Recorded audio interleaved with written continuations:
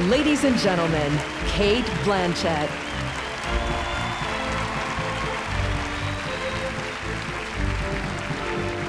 George, as a director, your sets have no fuss, no pretension, just like you.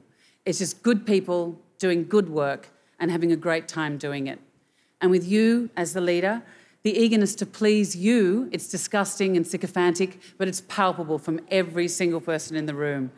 Because you understand actors, because you are one.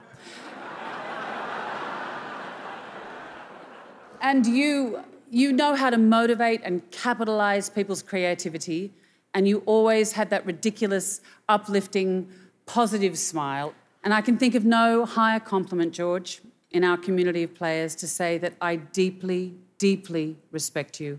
Every single person here in the room probably does. Your creative voice is unmistakable, particularly in Good Night and Good Luck.